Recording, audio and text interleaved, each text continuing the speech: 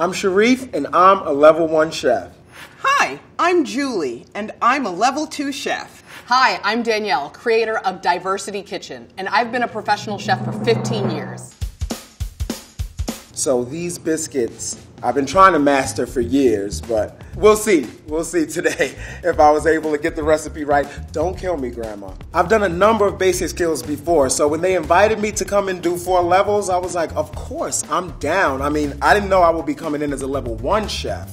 I saw myself as like a level 5, scientist level even maybe. No. I'm a cooker, not a baker. And now I'm trying to move out of my comfort zone and make something that I haven't made before. So when I was looking at the different recipes, I realized that the ingredients were pretty similar to the fried dumplings that Mommy used to make for us growing up that come right from Jamaica. So it's a different cooking method, but a little similar, so I think we'll be okay. I love biscuits because I remember being a child and making biscuits with my grandmother. It was nothing fancy, but I knew that they were gonna come out hot and flaky, and it was a perfect way to start my day. I created this recipe when I was in culinary school, and I love biscuits, so I took a lot of time to do my research to make this recipe perfect.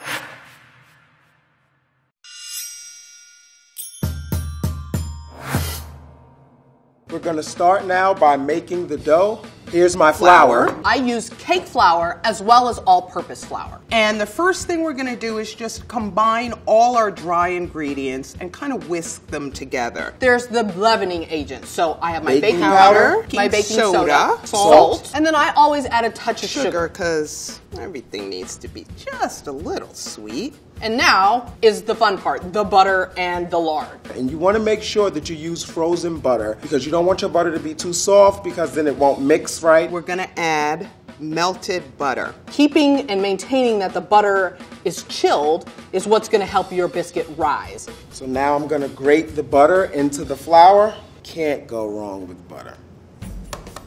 I'm gonna blend the butter into the flour using my 2 butter knives. Really, you wanna make sure that the butter is all throughout the flour. You all know me by now. I'm handsy. So you gotta make a very sort of pebbly, get that in there. Want that richness of the butter. I like to coat the pieces of butter with a little bit of flour. I'm gonna use my fingertips. My grandmother always used butter knives. I don't know why, and I didn't ask her that when I was getting the recipe. The reason you don't use your whole hands, because if you use your whole hands, you can melt the butter. I think it's a southern thing.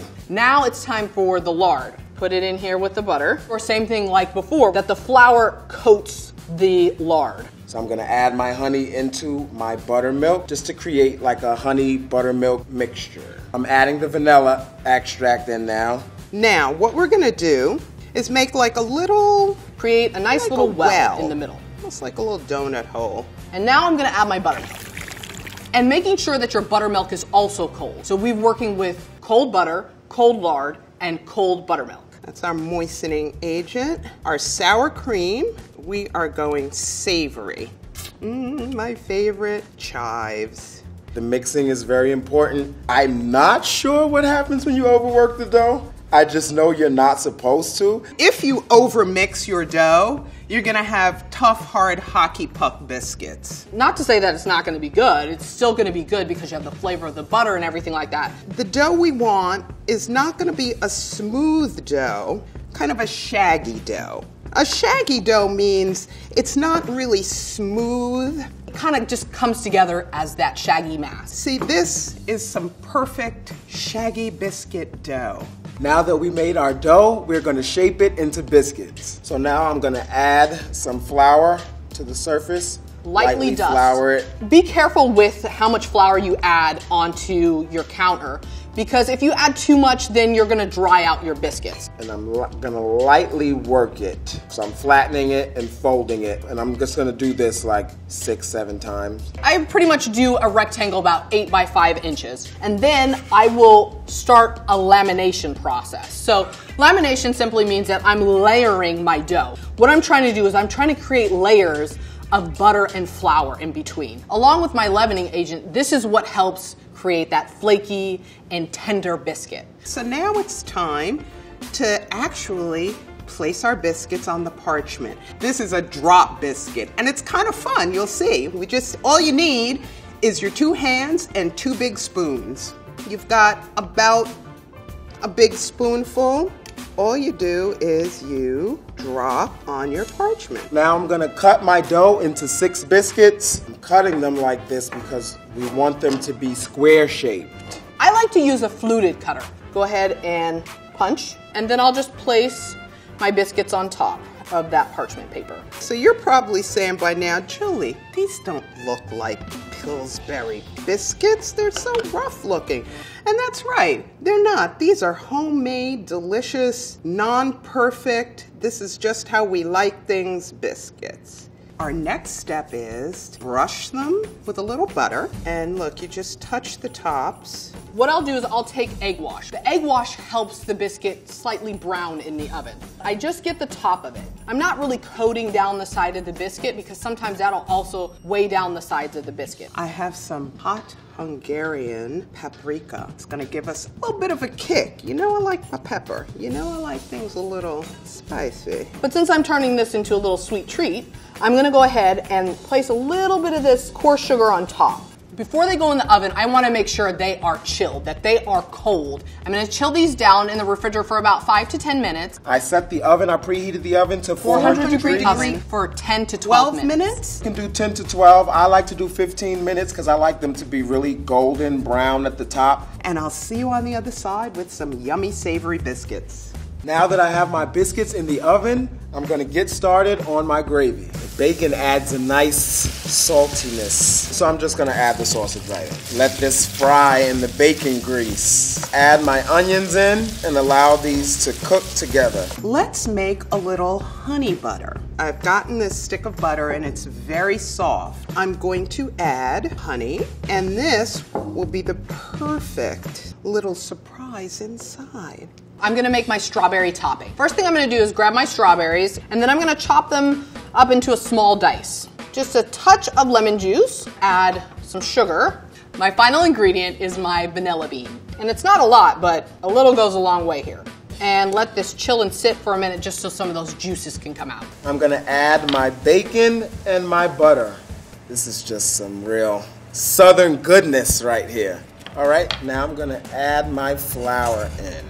Pour in my half and half. And the half and half makes it really creamy. Yeah, see, that's the good stuff. Now we getting, as my grandmother would say, now we getting down to the nitty gritty. I have a secret weapon, which is flaky sea salt. It just really explodes the flavor of the honey. It enhances it, and again, gives it just a little bit of that grown-up edge. Now that I've let my strawberries sit, I'm actually going to take half of that, blend it, to make more of a sauce, and then I'll pour that back into my strawberries. So I've got some nice sauce, along with the pieces of strawberry. Here I have my crushed red pepper, I have my rosemary, I have my thyme, and I have my basil here. Salt and pepper, taste test. I outdid myself. And I'm not just saying that because I prepared this. Are y'all sure I'm level 1? My next step is to make our whipped cream. I always start with chilled heavy cream, powdered sugar, and my vanilla bean paste. Now comes the muscle work. Voila, look at that. Did that take long? No. Now that our biscuits are ready and our toppings are finished, we can go ahead and assemble it. Okay, here are my beautiful biscuits. They look really good. Now, they look a little funky and weird shaped, just the way I like them. Just a couple final touches to take the taste into the stratosphere. Now this is when you want to add your butter. This is the make or break. Never have too much butter. All right, now I'm just gonna drizzle a little honey on top, and you like to do this while it's still hot so the honey bakes into it a little bit at the end. Cutting your biscuit like this, take a dollop of butter. Butter, butter, butter, butter. So I'll just put the tops on the side, and I'm gonna take a little bit of my strawberries, and I like to go ahead and make sure that kind of soaks up in the middle, right? I'll go ahead and add a touch of the diced strawberry in the middle, and then I like to put a little bit of cream on the inside. Now for the gravy. Again, I'm warning you, this is a cheat meal, only once a week. You will pack on the calories, and then the saltiness, the salty spiciness of the gravy mixed with the flakiness and the sweetness of the biscuits, just can't go wrong. You know, you can kind of angle it like that so that you get a sneak peek inside. And of course, we're not done. This is your serving of fruit for the day. I've shown you guys all I can show you. It's up to you now. You gotta take it and run with it. These are my biscuits. And this is my biscuit. And these are my biscuits.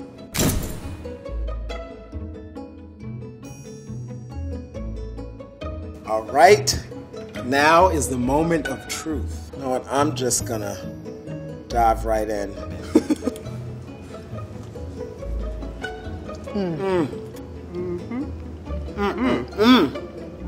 Oh, Grandma? Works for me. Grandma. eyes are closed. You know what that means. Yeah. So good.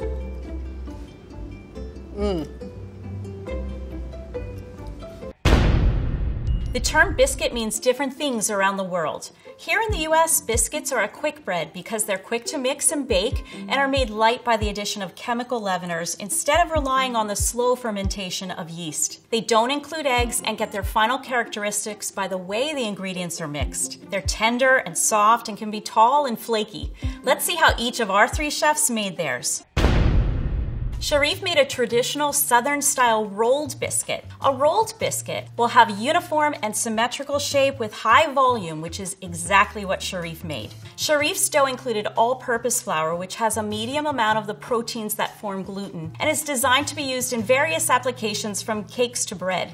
Wheat grown in the southern states tends to be lower in protein, which is the perfect type of flour for tender and soft biscuits. We don't want too much gluten development, enough to give structure to the biscuit, but not enough to make it tough and chewy like bread. He also included some baking powder, salt, butter, and honey. Baking powder is a mixture of sodium bicarbonate, or baking soda, and an acid salt, such as sodium aluminum sulfate, which releases carbon dioxide first when it's combined with water. There's a second reaction that produces another release of carbon dioxide when the reactants are heated, giving lightness and porosity to Shariff's biscuits. Buttermilk is essential for a Southern-style biscuit. It's the watery byproduct that's left after cream has been churned into butter. It's acidic, so it assists the baking powder with leavening. Honey is a delicious way to add a touch of sweetness to Shariff's biscuits and also helps them to brown and crisp on top. I can smell the vanilla and the honey on the inside, not just on the outside where I drizzled it. I can smell it.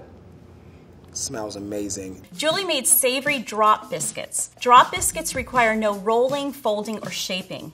As the name infers, dough is simply placed on the baking sheet with a spoon. Drop biscuits have slightly more liquid than rolled biscuits and tend to be irregularly shaped with a rougher looking top and more coarse texture without the flakiness that you would find in a rolled biscuit. Uniformity is boring.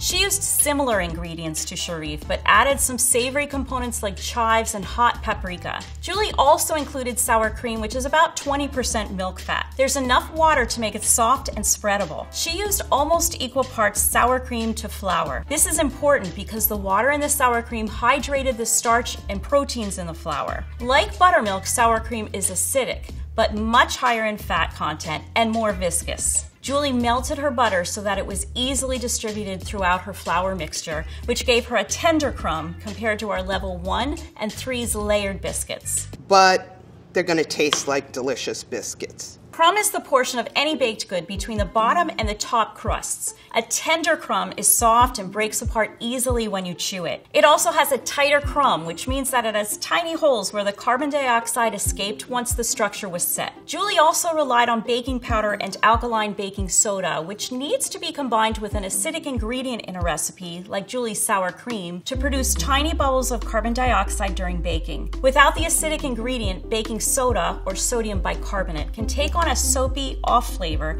and turn a gold yellow color as it's heated and converted to sodium carbonate. The acid mitigates this off taste and color. Using a combination of chemical leaveners is really like taking out an insurance policy for ensuring your biscuits will rise. Yes, because I always do that. Danielle used cold butter and lard, which is fat rendered from hogs. It's a combination of monounsaturated and saturated fatty acids, so it has a smooth quality when used in Danielle's biscuits. Danielle used a 1-to-1 ratio of all-purpose flour and pastry flour, which is the flour that's the lowest in gluten proteins. So it makes the dough a little softer. Every aspect of Danielle's recipe is designed to yield a tender, light, layered biscuit, including her use of both baking powder and baking soda. She also added buttermilk like Shariff did, but in this case, the buttermilk acts as the required acid for her baking soda, as well as a bright acidic note, which will balance her macerated strawberry topping. Shariff used a modified biscuit method when making his dough. He added frozen grated butter to his flour mixture and used tube knives, which helped to cut solid fat into small flour-covered pieces. When rolled, these pieces form layers of fat and flour and give a layered effect. He then lightly kneaded his dough and formed a ball. He used the sharp edge of a knife to cut the entire rectangle of dough into 6 biscuits. Square biscuits don't need a lot of space between them, but you can space them out. This is how Shariff baked his biscuits, and they were crispy and delicious. Perfect. Julie mixed her dry ingredients, added her melted butter, and then the sour cream and chives. She had a shaggy dough, which means it was well mixed, but still lumpy because of the higher moisture percentage. This makes it hard to knead, which is good in this case. The more a dough is mixed, the more gluten is developed. A high gluten dough becomes smoother, but also leads to a tougher biscuit. She dropped equal amounts of her dough onto a parchment-lined sheet. Danielle lightly kneaded and rolled her dough. She also folded it in thirds and turned it, ensuring that she has many layers in her finished biscuit. She also used a special fluted pastry cutter that makes a beautiful fluted edge to her biscuit. The fluting exposes the increased surface area to the dry heat in the oven, making her biscuits particularly crispy all around. I just find it to be fun, right? It's something different and it adds just a touch of presentation to your biscuits. She added an egg wash to her biscuits, which causes Maillard browning from the reaction between the sugar and amino acids in the egg proteins. It also adds a shine and helps the coarse sugar that Danielle sprinkled on top adhere nicely as her biscuits rise and bake in the oven. The sugar also adds a sweet, crunchy texture.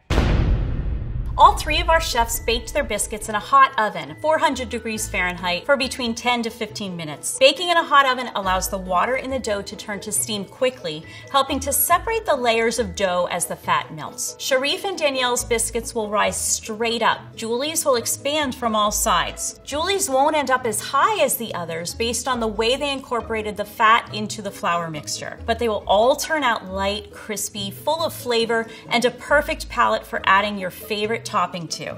I told these people I was level 2. Next time you're in the mood for a sweet or savory biscuit, we hope you'll use some of these ideas from our 3 chefs.